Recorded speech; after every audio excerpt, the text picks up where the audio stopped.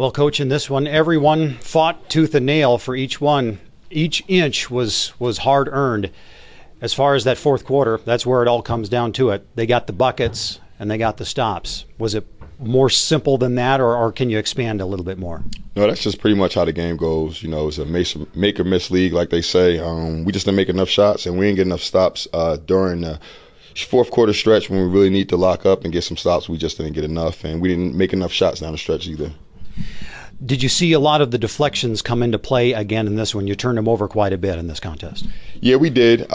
Just felt like we didn't take advantage of it. We got our hands on the ball. We just didn't come up with a lot of them, or we didn't convert a lot of them. So I think in that aspect of it, it was kind of disappointing to get our hands on so many basketballs but not convert and actually turn it into something good.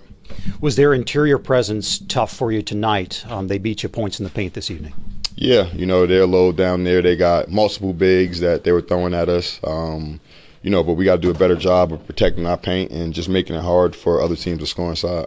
All right, got some road trip coming up, 2 with Birmingham. How do you approach this upcoming road trip?